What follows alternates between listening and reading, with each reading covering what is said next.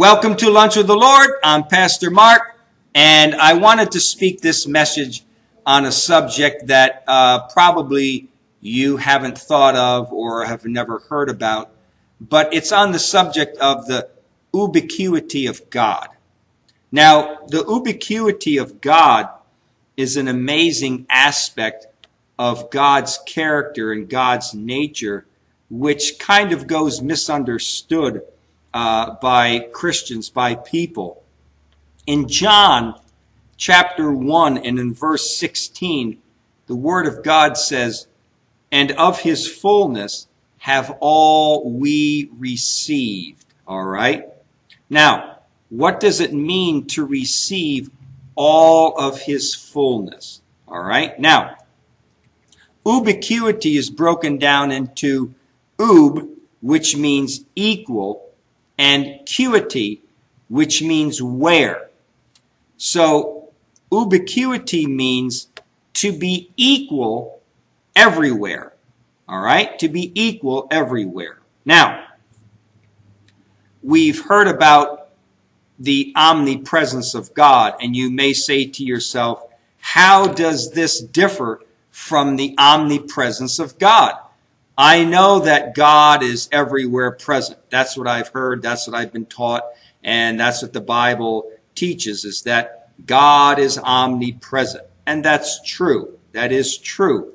But ubiquity brings it to more light. All right? Now, so how does ubiquity differ from omnipresence? Well, the only way I can explain it is you're watching me here, and right now I have my arms and my hands on this table in front of me.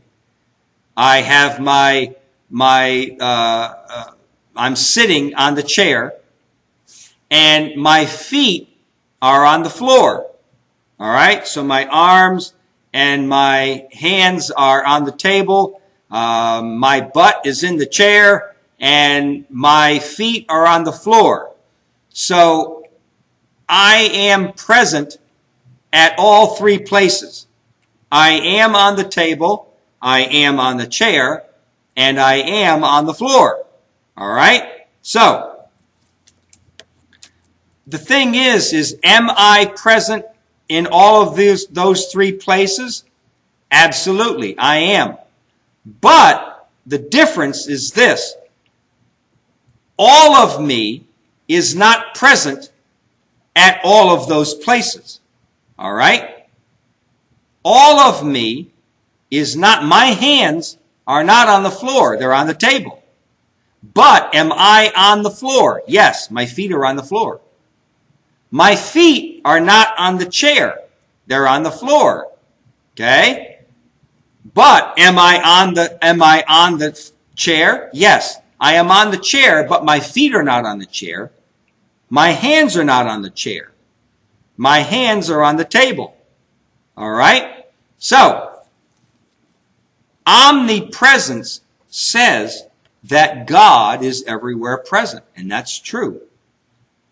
But ubiquity says that all of God, listen now, all of God exists everywhere. You understand?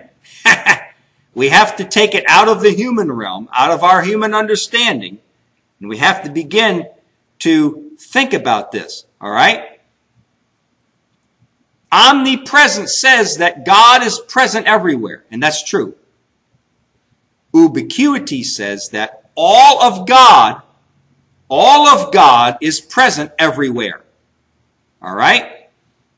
Regardless of how big or how small, if it were possible, that you could cut God into pieces, it doesn't matter how big a piece is of God.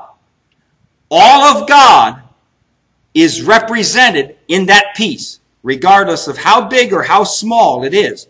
All of God is there. All right? Now, in Colossians chapter 1 and verse 19,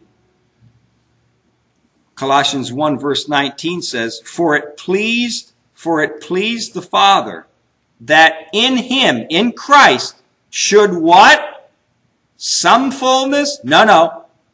All fullness dwell. For it pleased the Father that in Christ all fullness should dwell. All right? Matthew.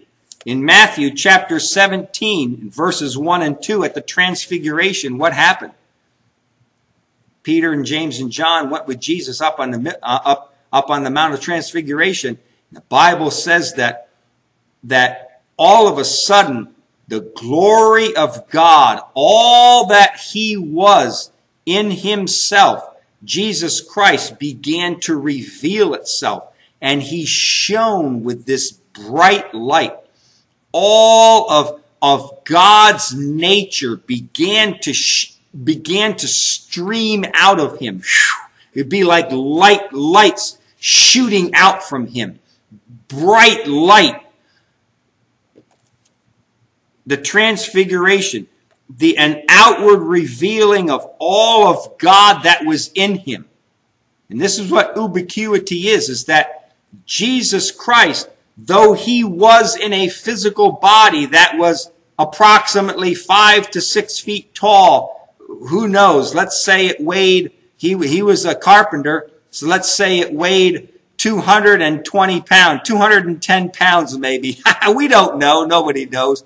But the thing is that in this physical body dwelt all of God.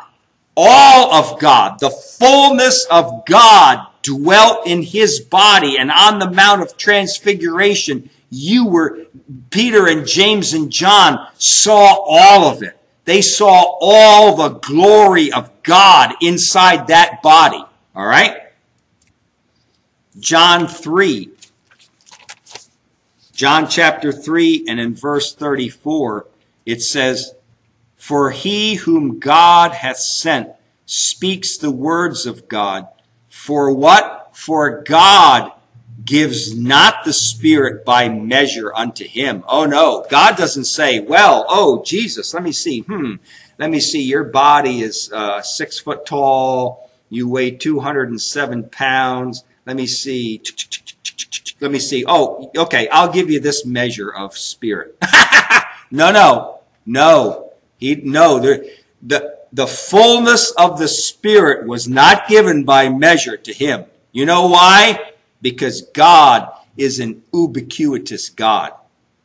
All of God is everywhere present. Not like us. It's not like a human. You got to get out of that human term. You got to back yourself away from the human understanding of omnipresence, that God is everywhere present. Is that true? Absolutely.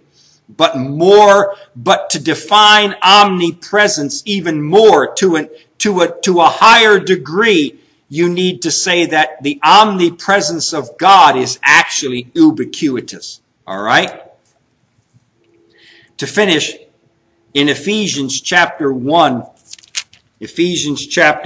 and verse 23, it says, which is his body, the fullness of him that fills all in all. Now, Jesus Christ fills us with his fullness. Are you a Christian? Do you believe in the Lord? It means the Holy Spirit resides within you. God has set a seal upon you, the seal of the Holy Spirit inside of you. And if the Holy Spirit is inside of you, then it means that all of God is inside of you.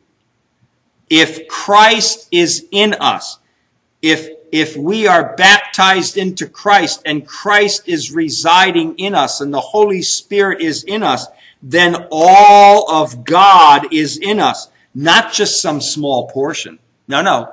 Not just some little piece of God.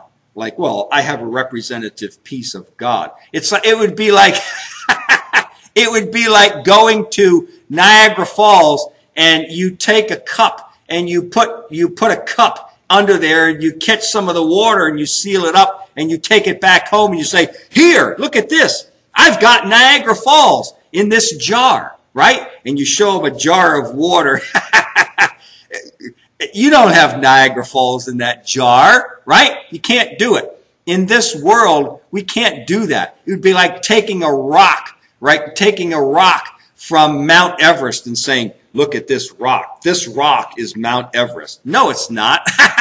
But the thing is that with God, the ubiquity of God says that even a little portion of God is all of God, because God can do it. Okay? Here in this life, we can't do it. You can't take a rock and say, well, that's Mount Everest. No, it's from Mount Everest, but it's not. But all of Mount Everest isn't in that rock, right? All of Niagara Falls isn't in that jar of water. But God, with God, all things are possible. Listen, with God, all things are possible. Don't limit God. I'm telling you, the ubiquity of God is that God is all of God is everywhere present. And if you have Christ in your heart, if you have the Holy Spirit living in your heart, then you have all of God. All of God is living inside of you. Yes, the powers that created the heavens and the earth. It doesn't make you God, no. But all the powers that created the heavens and the earth, the vast wisdom of Almighty God is residing within you. Because God you can't break God into little pieces and say, God's arm isn't there, God's eyes aren't there. No, God's not like that. The ubiquity of God is that all of God is everywhere present. And if God is in you, then you have all of God. All right? God bless you.